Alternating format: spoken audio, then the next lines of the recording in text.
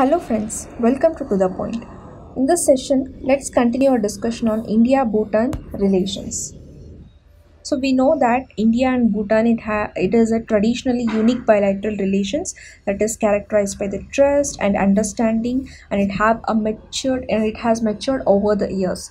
And this basic framework of India-Bhutan bilateral relation, it is the Treaty of Friendship. So both has a treaty of friendship and cooperation. It was signed in 1949 between India and Nepal.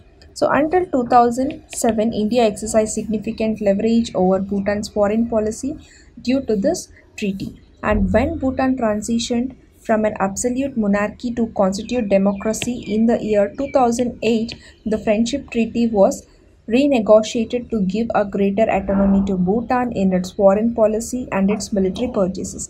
But Indian investment, technical support, and the Indian Bhutan Free Trade Agreement, it means that India continues to play a key role in supporting Bhutan's infrastructure, development, and economy.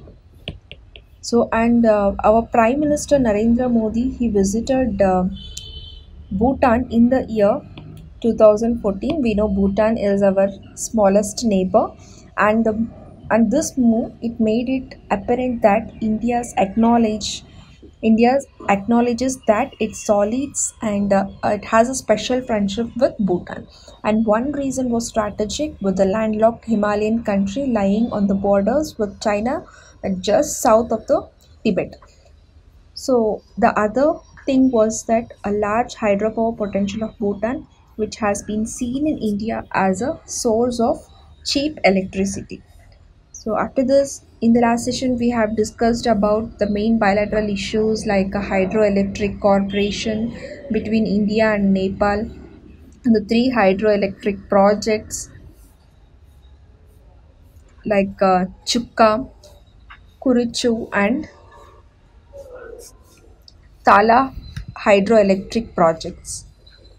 Next, we have also discussed about the trade issues between India and Bhutan, about the double taxation avoidance agreement, which was signed in March 2013 between both the governments of India and Bhutan. And we also have discussed about the BBIN agreement, that is Bangladesh, Bhutan, India, and Nepal's motor vehicle agreement. So in this session, we'll discuss about the China's factor in Bhutan, and also the Bhutan's border dispute with China, and the fallout of Doklam episode on India-Bhutan ties, and what were the lessons for India from all these issues. We'll also discuss about it. So now let's discuss about the China factor. So India, we know that India holds an important strategic position in China Bhutan relations, and there is no guarantee that this position is permanent. And Bhutan's position as a small landlocked country, which is situated between two major Asian giants, and it creates an imperative to maintain peaceful ties with both India and China. The 24th round of China-Bhutan border talks, which is held in Beijing, in August 2016, it brought several aspects of South Asian geopolitics into focus, and China's increasingly cozy relation with Pakistan, or more recently Nepal, and it have concerned India for many years. The country now appears to be expanding its presence in the Himalayas through negotiation with another of India's neighbors, that is Bhutan. And earlier in the year 2012, China and Bhutan indicated for the first time the possibility of establishing full diplomatic ties following a meeting between the then Bhutanese Prime Minister Jigme Tindle and then Chinese Premier Wen Jiabao on the sidelines of Rio Plus 20 conference in Brazil without India's knowledge.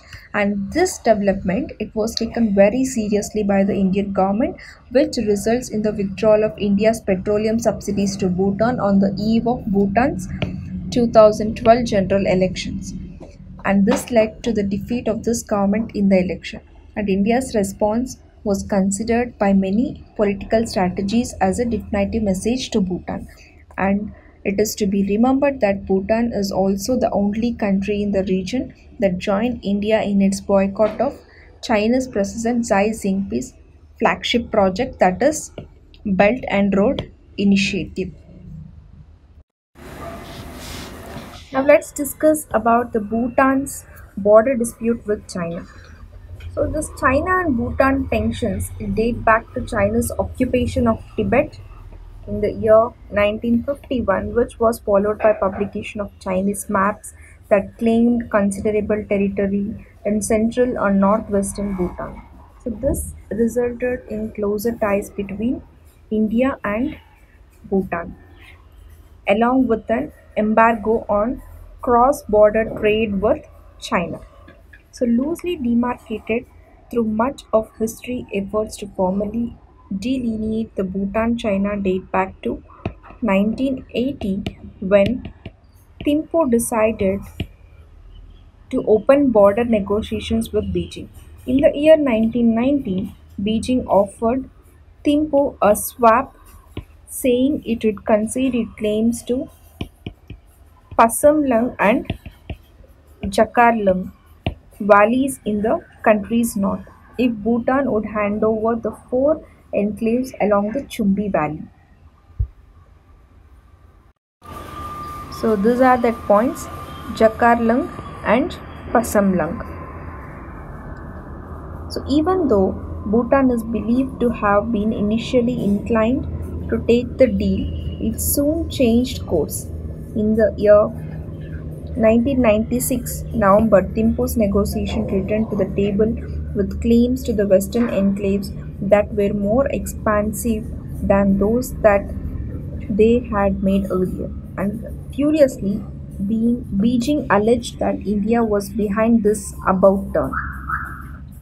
So, though both countries signed a 1998 agreement which commits them to maintain the status quo, the actual border talks it rapidly got bogged down around Bhutan's new claims in Doklam, and it broke down completely from 2006 to 2009.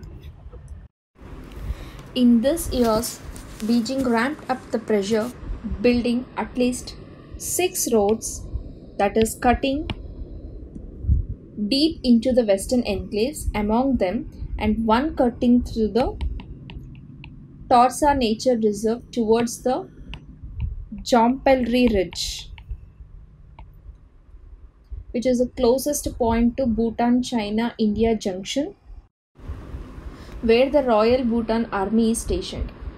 So ever since the year 2010, a joint Bhutan-China Technical Commission, it has been engaged in verifying the border on ground, in an effort to develop a shared 1:100,000 scale maps that would allow the two sides to agree on common landmarks and features to facilitate technical discussions on their claim lines. And this was said in one diplomatic sources. And however, there has been little forward movement on the substantial disagreements. So from the China's point of view, the most critical of this are over the western enclaves. They are from the western enclaves, which overtook its highway linking to the town of Yutang with Lhasa, which is a key logistical route for PLA, which is at tactical disadvantage in this sector. So Beijing has also said it plans to build railways along the route. So though the PLA, it had long carried out patrols up to the Zompelry Ridge, which asserting its claims to the territory, this construction of the road, it marked a physical assertion of its case and the violence of the 1998 agreement committing both sides to respect the status quo. So we have already discussed about the Doklam crisis in our previous session on the chapter where we were discussing about the Sino-India relations. So this, if you understand that Sino-India relations, and then the topic called Fallout of Doklam episode on India-Bhutan ties, will be a very easy to understand. So in case if you have not watched that video, I kindly request you all to watch Sino-India relations, the topic related to Doklam crisis, and then we'll see this video. So now let's discuss about the fallout of Doklam episode on Indian Bhutan ties. So while Bhutan, it has been a strong Indian ally and it has stood by New Delhi during the standoff.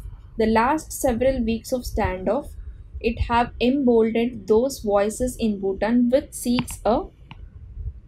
balanced foreign policy, which seeks a balanced foreign policy that is opening of ties with China. In all its statements following the disengagement, the China have emphasized their sovereignty over the area, and the Chinese offer of a swap for Doklam with disputed areas in the north is bound to be renewed, an offer which has always interested Thimphu. So as China starts courting Thimphu and as Bhutan starts seeking greater ties with Beijing, it would be unfair to expect Bhutan to choose between India and China. So the Bhutanese statements welcoming the resolution of Doklam standoff is a pointer, however mild in that direction. So in view of some Bhutanese experts, the Indian army was deployed on the soil of another country against a third country without proper treaty mandate or unambiguous official invitation to intervene on behalf of this Bhutanese government. So in the year 2007, India Bhutan Friendship Treaty states that the two countries it shall cooperate closely with each other on the issues that relates to their national interest, and that neither government it shall allow the use of its territory for activities that is harmful to the national security and interest of the other. And notwithstanding the special security relationship that India and Bhutan have shared over the past several decades, nothing in 2007 treaty binds India to send troops to help Bhutan. Nor did Bhutan explicitly request military assistance from India during the standoff, even though the MEA statement of June 30, 2017 refers to the coordination between the two countries during the standoff. So Bhutan, it had an option of refusing Indian security assistance, which would have severely complicated matters for India. So the argument here is not that India does not have legitimate security and strategic interest in Bhutan, which would be undermined by the Chinese territorial aggression, but there is a need to engage in careful scenario building before India decides to take China on militarily side. So talks between Bhutan and China on the border dispute, the root cause of military standoff on the Doklam Plateau, which ended the disengagement of Indian Army and the People's Liberation Army troops, they are likely to take place as it is scheduled. Despite diplomats having diffused the week-long crisis, even if the Bhutan-China border talks are cancelled, they are bound to resume in the upcoming years. So Beijing sources said it has not called for this year's round of negotiations, and which was normally held between June and August. So in a move that experts in Bhutan say it indicates it is reluctant to publicly concede that its claims of sovereignty over the Doklam Plateau have been disputed for several years, and failure to resume negotiation it leaves open the prospect that fresh crisis could erupt over disputed regions along the China's Chumbi Valley, which is a narrow corridor that separates western Bhutan from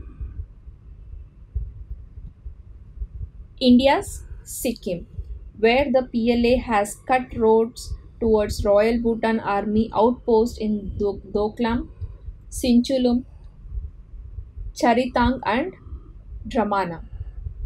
So, in view of Bhutanese analysis, India never intervened or even raised its voice in the past about the numerous Chinese incursions into Bhutanese side. So, including the more serious road building activities. So, this is because they did not affect Indian security, unlike the Doklam. So, also, it was in fact Bhutan's firm and uncompromising stand that the status quo should be maintained as per the 1998 agreement, were both in the public's position and behind the scenes, that allowed the face saver of a deal for both India as well as China.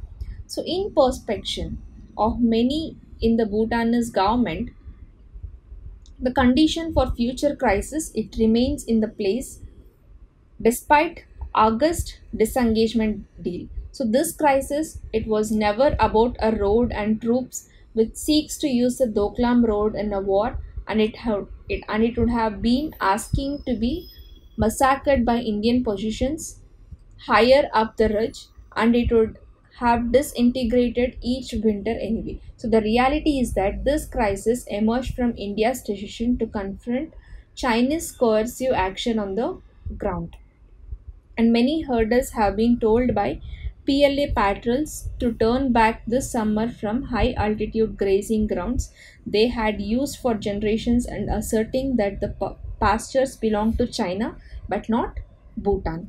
So, this is a move that may have been designed to put pressure on Bhutan. So, from all this, what did India learn? So, the Indian government it must see that the Bhutan sovereignty is no a trivial matter, that a Bhutan security is not a trivial matter, and it avoid frivolous comments on it. So the question does matter to Bhutanese people, and although their government had put out a gag request to newspapers on the Doklam standoff for now, and blog posts and social media write-ups by respected commentators indicate that there was much disquiet over the idea that Indian and Chinese troops may occupy the plateau in a tense stalemate for months. So it cannot have escaped India's notice that the only statement issued by Bhutanese foreign minister during the Doklam standoff made no mention of a distress call to India, only of its demarche to China. So New Delhi it would do well to refrain from differentiating between political factions inside Bhutan, unlike what it has done in Nepal, Bangladesh, as well as Sri Lanka. And it will recognize that there is no anti India faction. And India will recognize that there is no anti India faction in Bhutan, even if some are calling for the establishment of ties with China. So, India must also be aware that the other neighbors were watching the Doklam standoff closely, and it would be short sighted not to recognize that Bhutan is at one tri junction with India and China. But Nepal, Myanmar, and Pakistan too, it have a tri junction. So, with both countries and China's reference to the third country presence in Pakistan occupied Kashmiris, which puts a spotlight on all this. And one of the biggest learnings from the standoff is for India to reach out much more to the people of Bhutan. So, this is all the more important to counter critics who have been attacking India on social media. So, for example, let's say the rupee is a legal tender in Bhutan, and it is equivalent to Nugal, which is a currency of Bhutan. And following the demonetization decision, thousands of Bhutanese found themselves stuck with the cash, they couldn't use it. So, ordinary Bhutanese argue that India should have at least consulted Bhutan in advance to reduce the pain due to demonetization. So, India must calibrate both its message and its military moves in order to keep Bhutan on